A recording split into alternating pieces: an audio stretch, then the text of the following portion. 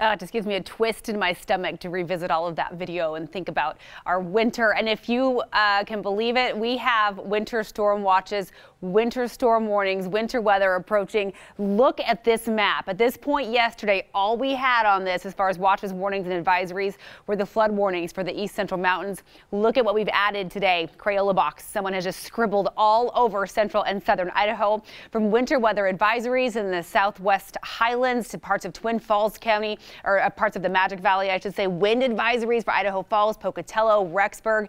We have some winter weather advisories and winter storm warnings for Bellevue, Haley, Ketchum, Sun Valley. That starts later tonight, is in place until tomorrow evening. And in the west central mountains, we have a winter weather advisory for Riggins, Whitebird, and then east of that, a winter storm watch is in effect for much of the west central mountains. So just some unbelievably winter-like conditions for mid-May. We're just about a month away from summer, if you can believe it. And here's what we're dealing with.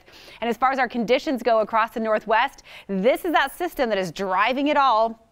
It's hovering right now just off the coast of western Washington, pushing a cold front out ahead of it, and ahead of the cold front, we have a lot of precipitation. Here's the rain we're seeing across the Treasure Valley right now. Seattle, Portland getting drenched. A very unsettled couple of days in store for the northwest, and we are seeing again that rain filling in. Looks like the Boise area picking up some light showers. Owyhee County seeing some moderate rain right now, but pretty much everywhere around the western end of the valley, especially picking up some rain showers. And that'll just continue to be the case today. Have the umbrella. It's going to get windy as well, so hold on tight to the umbrella as you head out today. Gals, I would say it's a ponytail kind of day. Guys, maybe a man bun kind of day if you can pull that thing off. That's how it's going to be today. Very windy, very wet, very gray. So here's the rain we expect by early afternoon. Look at the snow up in the mountains. I'll show you the snow forecast in just a moment. We have some significant winter-like snow totals that are headed our way. This will be as the front moves through. So between 5 and 7 o'clock tonight, at my best guess, is when we'll see that front come through.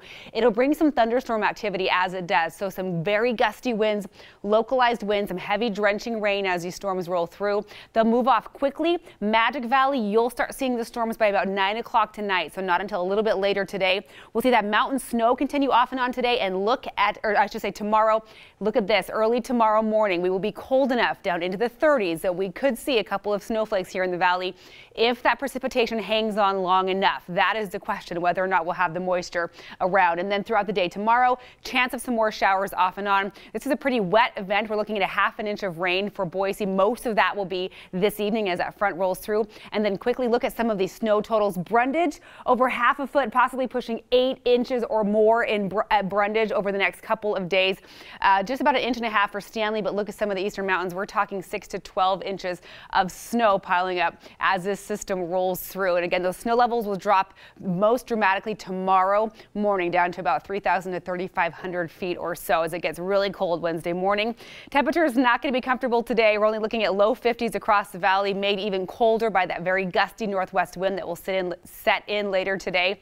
Even just today, we're talking several inches possible above 7,000 feet, then much more tomorrow. We stay cool and unsettled tomorrow with the chance of some showers, but then we start a slow climb back to the 70s. Your weekend is actually looking very nice.